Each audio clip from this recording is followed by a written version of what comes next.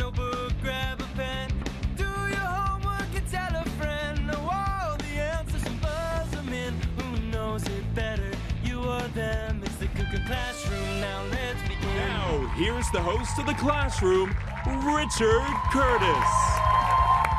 What's up, what's up, what's up? You ready to do this? I believe in this crew. I know you guys got it. Come on, teachers.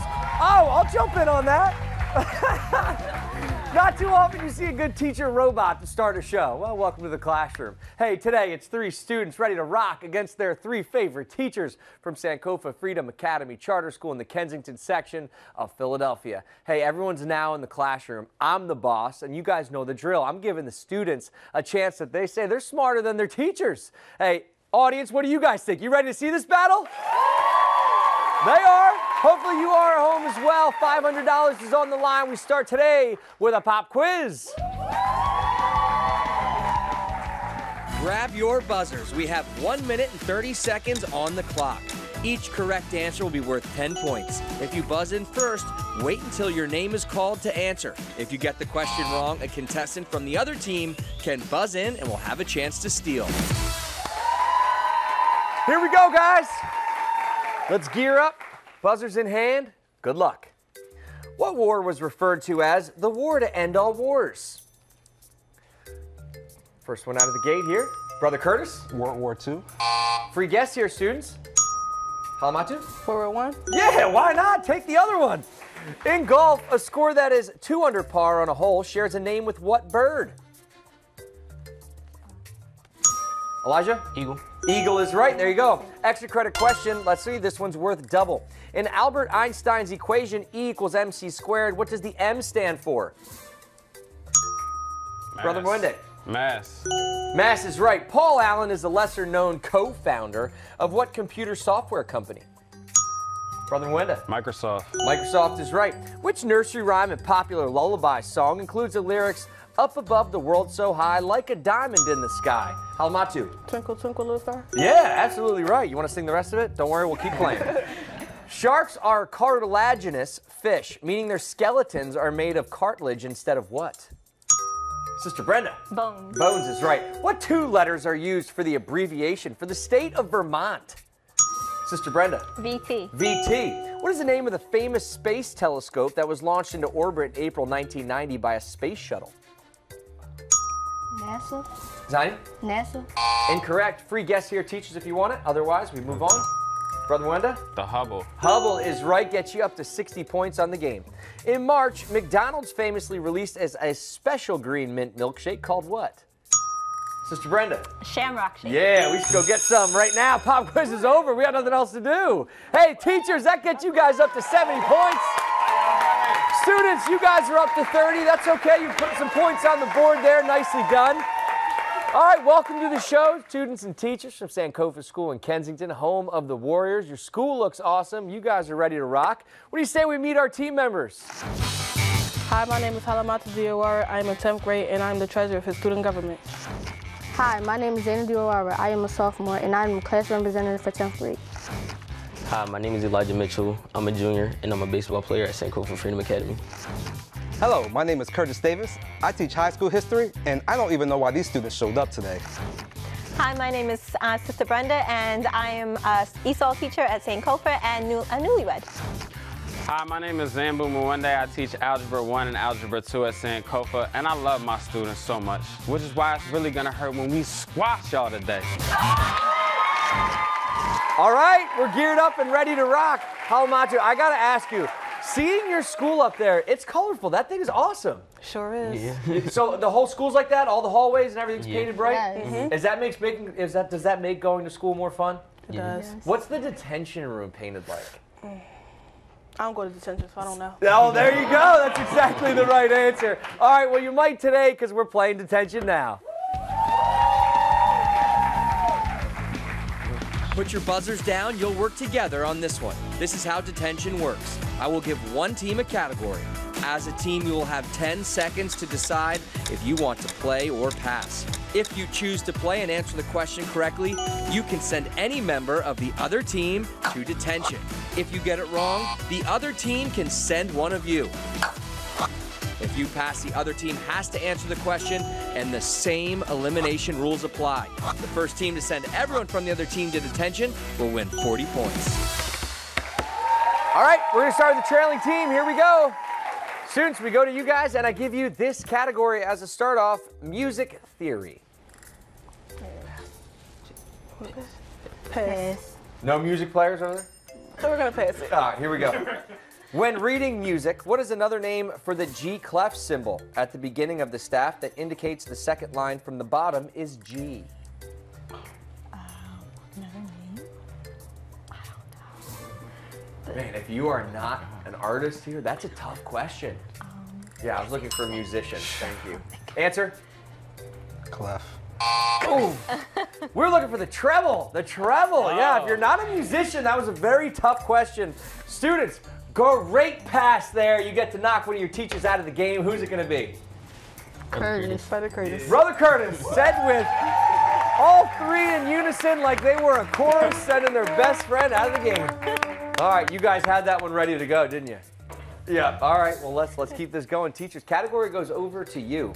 We move into literature. Pass it. Pass it. We're passing it back. In V.E. Schwab's Shades of Magic series, the main character, Kel, has the ability to travel between parallel versions of what city?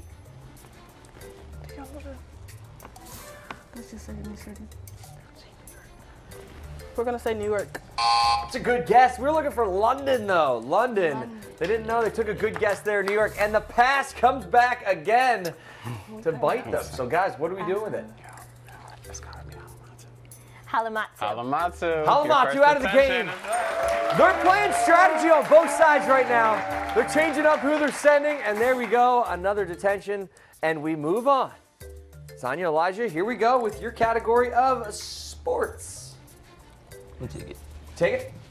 What fairy tale princess is used to describe a team in the NCAA Division I men's basketball tournament that does better than expected? You can talk about it. What fairy tale princess?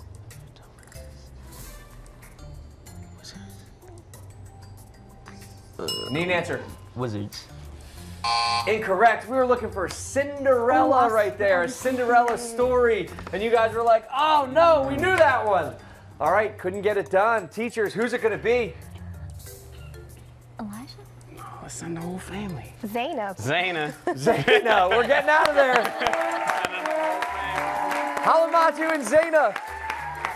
Okay, leaving Elijah by himself, but that's okay because the category goes over to you two. You ready? Television. Let's play. Play. In the TV show Friends, which main character's job was studying dinosaurs? Ross. Ross. Yeah, like, what do you mean? Of course it's Ross. I watched 18 hours of it last night on Netflix. Hey, teachers win. They're waving goodbye to Elijah. Hey, Brother Curtis, I invite you back, man. Get back over here. He's fresh out of detention, and you guys win the round. Get you up to 110 points. Look, I'm gonna get moving with these guys. They're pumped up, and they should be. You don't go anywhere. The easels and art class are coming up next. This game continues when we get back.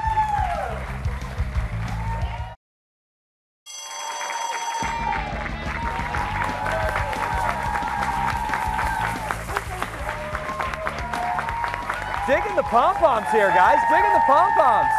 Welcome back inside the classroom. Look, on the show today is the students and teachers from Sankofa School in Kensington. The teachers just had a big win in detention. Look, they got them up to 110. Students are sitting with 30. Deja, I got to ask you, in an analyst setting, all right, you go to school with these players here. What do you want to say to them right now to get them pumped up? I just want to say that I know y'all got it. I believe in y'all, and let's get fired up. Let's go! That was the nicest thing I've ever heard. Look, we're going to art class next. Elijah's ready to draw. Can they win this thing? Of course. Sure. You're believing them? Yes. Listen, we're all on the believe train. Elijah, we're coming for you, man. Get ready to draw. Here's how to play the game.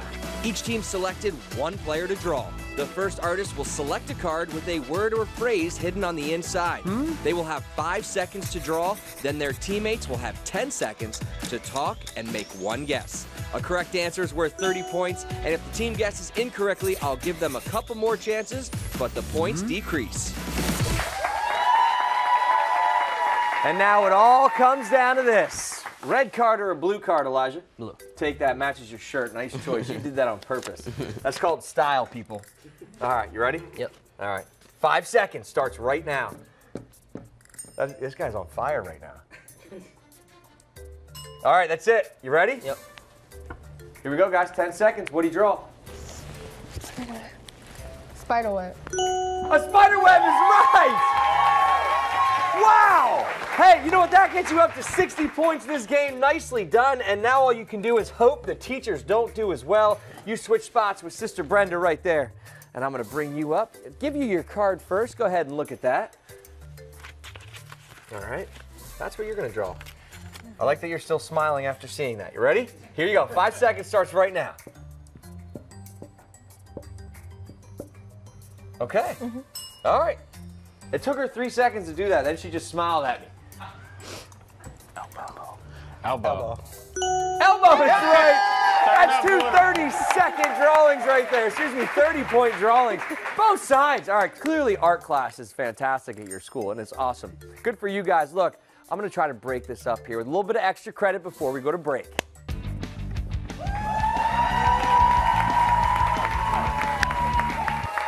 Okay, both teams will have 1 minute during the commercial break to write down their answer to this question. Here is your extra credit question worth 10 points. What is the collective name for the tallest known grass in the world? Grass. Well, get your mowers out. I'm going to give you the answer right after this. Until then, how about those drawings you guys had? 2 30-pointers, Elijah.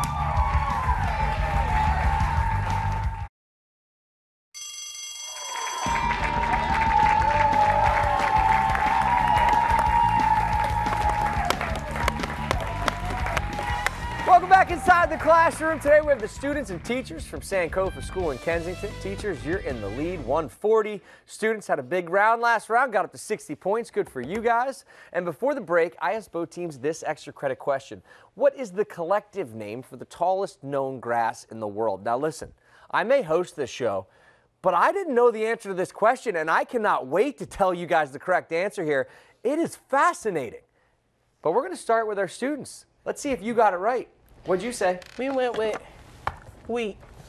Wheat, that was actually a pretty good guess as well. Not right, though. Brother Curtis. We went with watergrass. I don't know what watergrass is, but that could be a great answer, too. Here's the answer. Ready? Bamboo. I did not even know bamboo was a grass.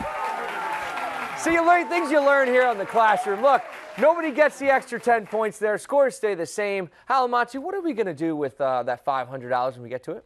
We're going to give it to book scholarships for seniors. That's a great place to put it. Someone get the books going in there. All right, well, nicely done. Hopefully you guys can get that. And teachers, Brother Curtis, what are you guys going to do with it? Oh, we're going to give it to our mini-thon. Just go to our pediatric cancer. Yeah, you guys do a mini-thon at your school? Yes. Yep. Nice. Full 24 hours? Oh, well, 12. We're going to do 12. 12 hours. And by the way, that is a long time to be with your students, all right? I know what that's like. Brother Mendy, I got to ask you, too, because for your school, you guys go with the brother and sister approach instead of the Mr. and Mrs. What's that come from? It's really powerful for us, so we say that it takes a village to raise a family, you know, and we really need to show these kids a lot of love and support, and we look at each other as family members every day. So we want to refer to each other as brother and sister instead of having that official title, so they know that we love them, we care about them, we always here for them. Well, I'll tell you what, that's what I'm talking about. You would have no idea how much this man cares with all the trash talk he's been talking during commercial breaks. All right, I'll tell you what, we got a game to play. Let's do it, everybody. Music class is next.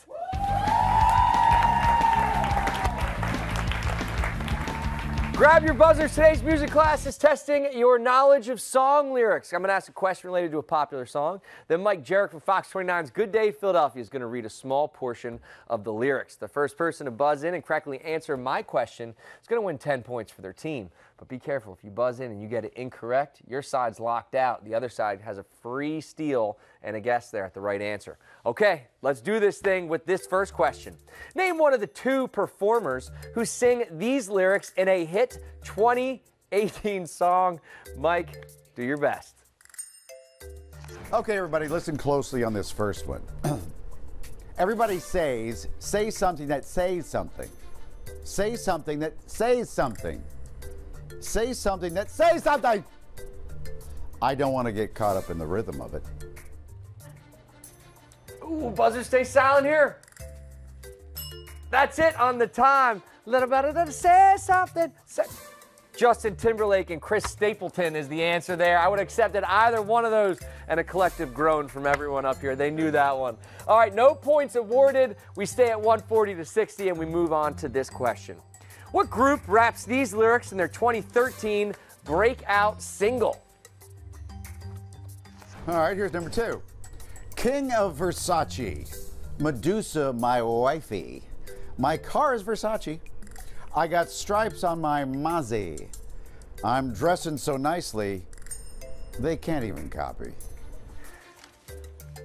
Another hit here. Oh, no. You guys got to get radios in your car. That was Migos. What a jam that was. Yes, I'm feeling the same way, students. I'm literally rapping it in my head right now. I'm like, come on. Hey, Migos, we're sorry. But don't worry, we have one more to clean this up, and I believe in the crew up here. We can do this collectively. What female performer sings these lyrics in a 2019 song collaboration? Good luck, Mike Jarek. Okay, ready for the third one? Well, no matter what, I'm going to do it. You're the only one of you. Baby, that's the fun of you. And I promise that nobody's going to love you like me.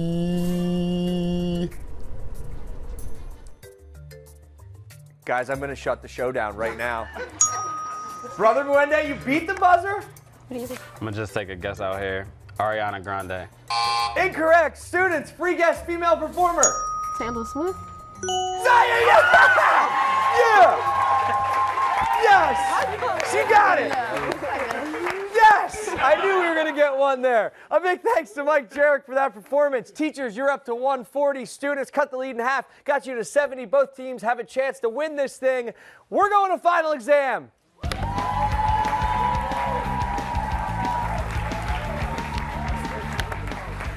Okay, here's your topic. It's the final exam, rabble-rousers and renegades. What a topic. I love that. Both teams, 3 questions about our final exam topic. Each correct answer is worth 100 points. You guys will work together, write down your answers during the commercial break.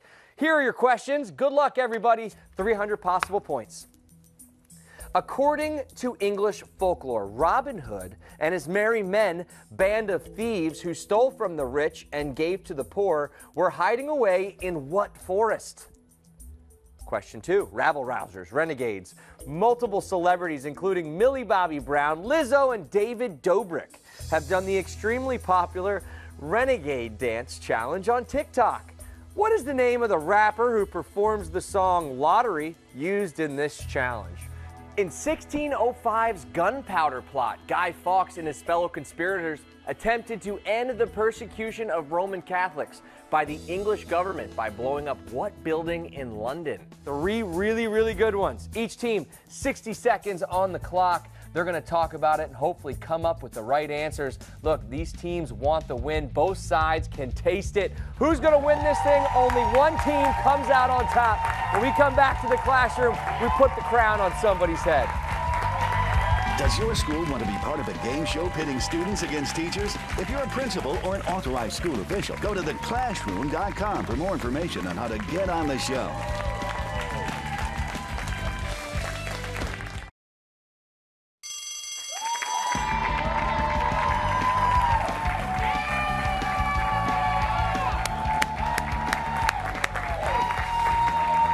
Welcome back inside the classroom. Today we have the students and teachers from Sankofa School going head-to-head. Teachers, you're in the lead right now, 140 points to the students' 70. But we learned that the topic of the final exam is rabble-rousers and renegades. And these 3 students did this. Yes! They like that topic. Now I gave them 3 questions. They're all worth 100 points, everybody. Good luck. Let's do it.